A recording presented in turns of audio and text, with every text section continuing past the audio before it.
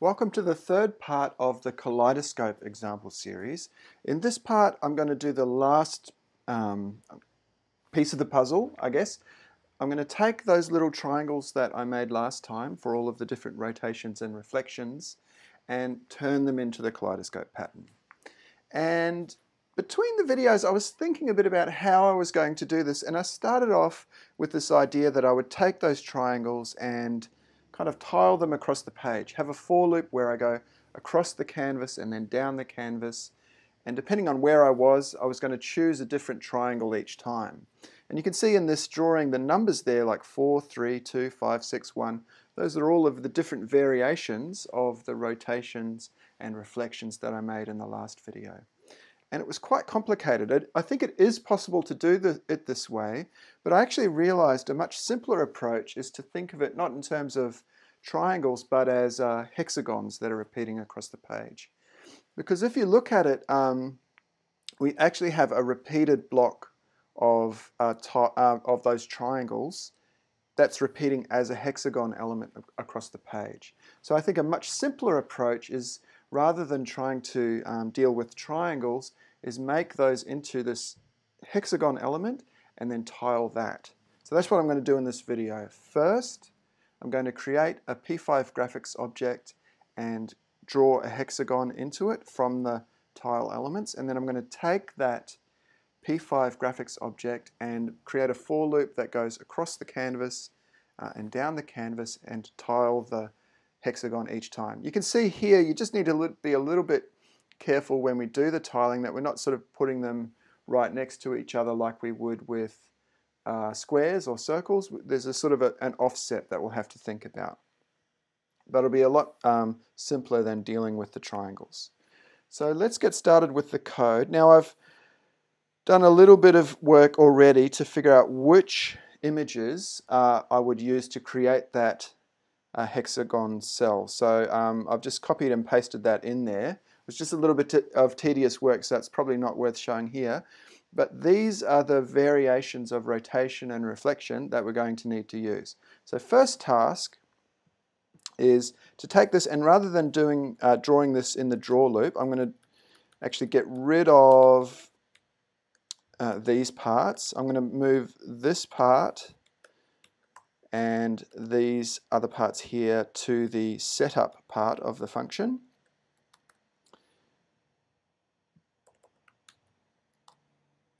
And if I run that again, we should see just the hexagons drawn to the screen. Problem is I'm clearing the background, so let me get rid of that.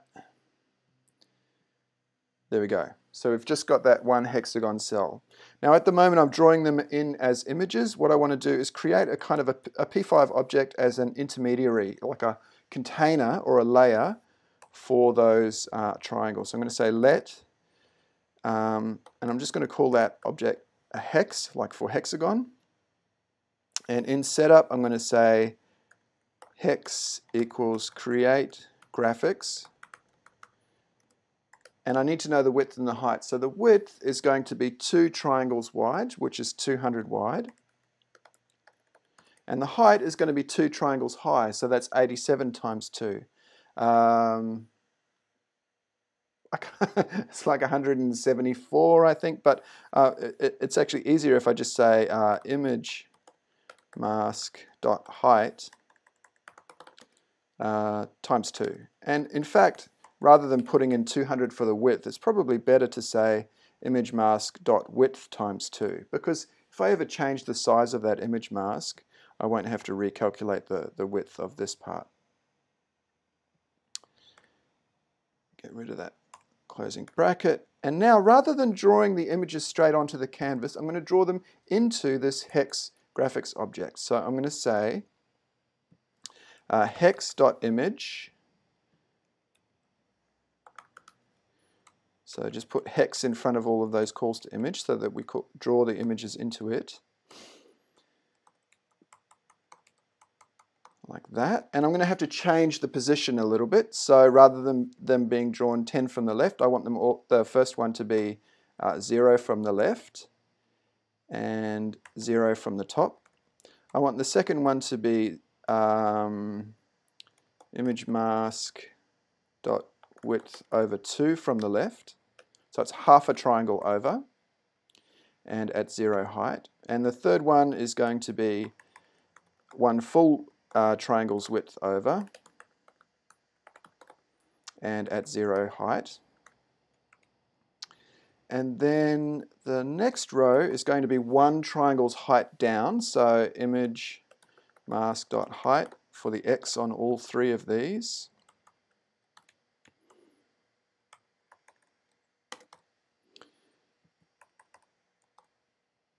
I'm just going to line these up. Oops.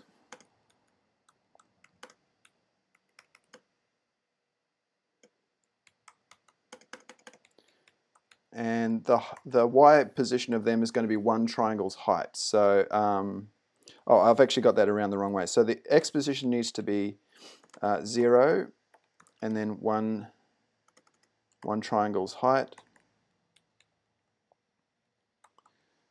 It needs to be at width over 2, so let me just copy that. And image mask.height. Let's move this over so we can see the code, and then image mask.width.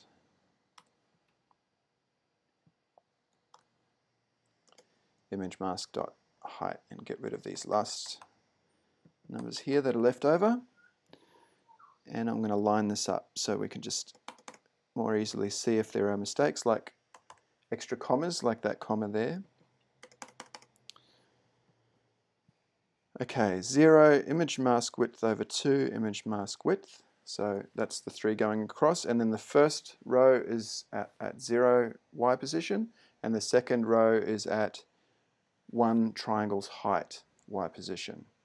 So we've drawn them into the hex. Now we need to draw the hex to the canvas. So we can treat this graphics object just like any other image. So I'm going to say image hex, and I'm just going to draw it at 0, 0.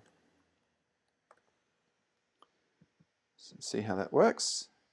Okay, it looks like our hex is a little bit cut off. So I might not have got the width quite right. Let's just go and check where I created that. And you can see there on line 25, I've actually put in image mask.height for the width of the hexagon. So I actually need to just change this to width. That looks better. Okay, we've got our hexagon element. Let's now create a for loop, a nested for loop, to tile this across the screen. So I'm just going to remove some of these spare lines and just put in a comment. So create a graphics object that holds the hex cell.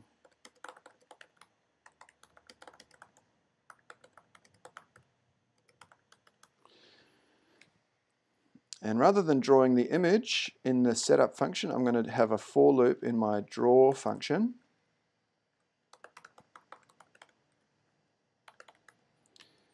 And I'm going to say for let x equals, we'll start off just with x equals 0. X is less than width, x plus equals. So each time, let's just think about how the X is going to change each time. If I'm sort of thinking about drawing these across the page, each time I'm going to increase the X by one full width of the hexagon plus one full width of a triangle. So that's how much X is going to increase each time. And that's not going to matter whether I'm on one of these even rows or an odd row. So also on an odd row, I will increase by one full width of the hexagon plus one width of the triangle. That total amount. So I can just say x plus equals hex dot width, that's the width of the hexagon, plus image mask dot width.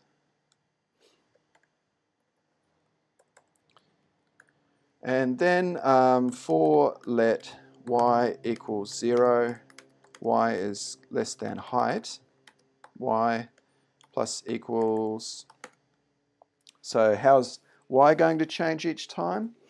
Well, it's going to change by half the height of the hexagon each time. If I'm going to draw odd and even rows like this, it's going to change by half that amount each time.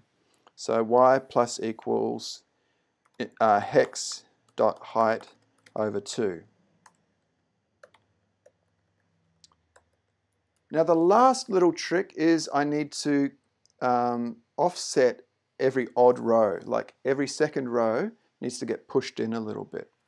There's a few different ways to do this. I'm just going to do a simple one to get it started, really. So I'm just going to say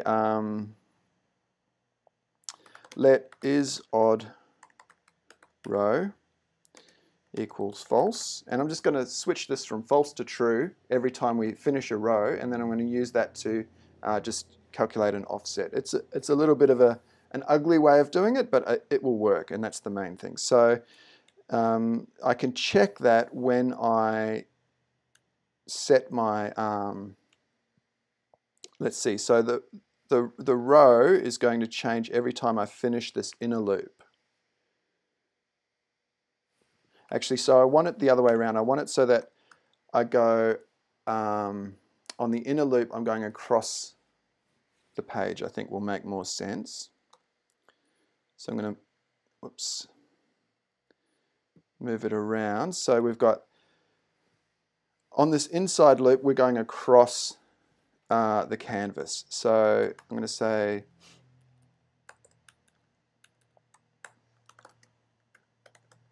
so I'll make a variable called x offset and set that at 0, and then here I can say if is odd row x offset equals, and what's it going to equal? So every second row is sort of pushed over by what's that? 1.5 triangles width. 1.5 triangles width.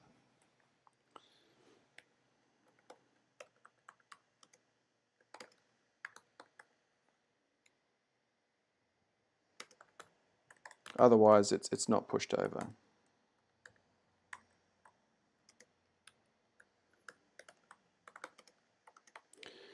Again, this is not the most elegant way to to do this, but I mean, I always think it's just important to get something working first, and then figure out, you know, if it's worth doing something more elegant in terms of the code. All right, so we have the x and the y, and then we can say image hex at x and y. That's all we need to do. And then finally, I'm going to say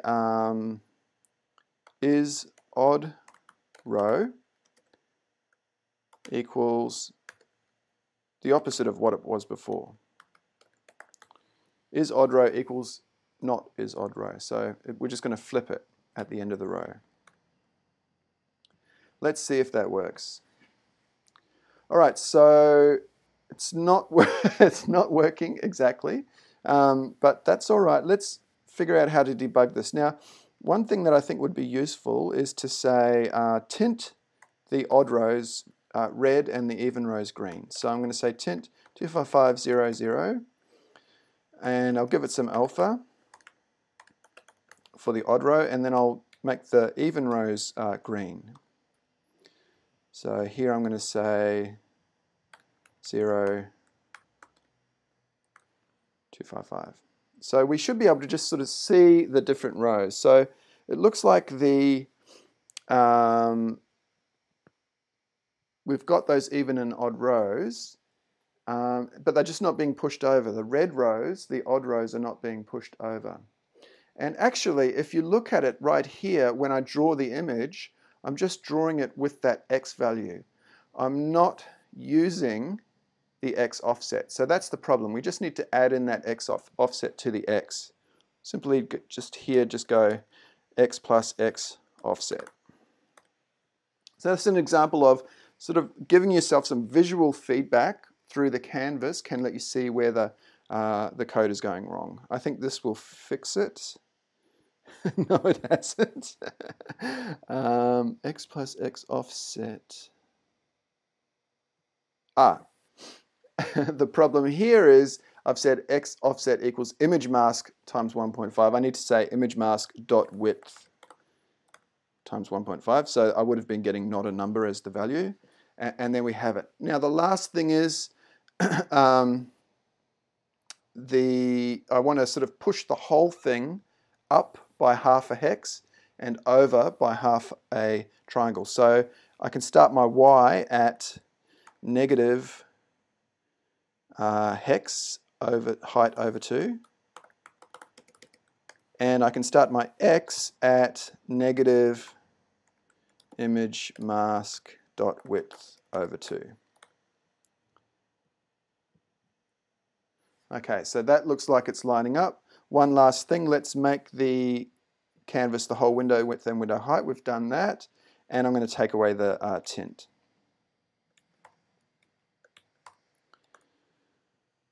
Run it again. Looking good. And now let's just finally look at this in a full screen so we can glory in the wonder that is the kaleidoscope effect.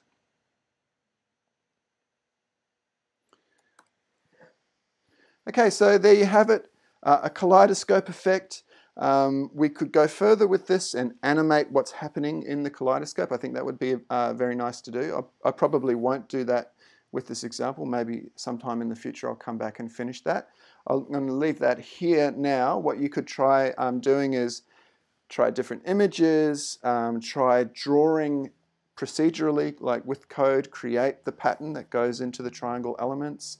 Try skewing the whole thing, animating it, lots of different stuff. Experiment with text as the thing that's repeated in each cell of the kaleidoscope. Like, what would a kaleidoscope of your name look like if it was animating around? That could be really fun to play with. Happy creative coding, and I look forward to seeing what you do based on these examples.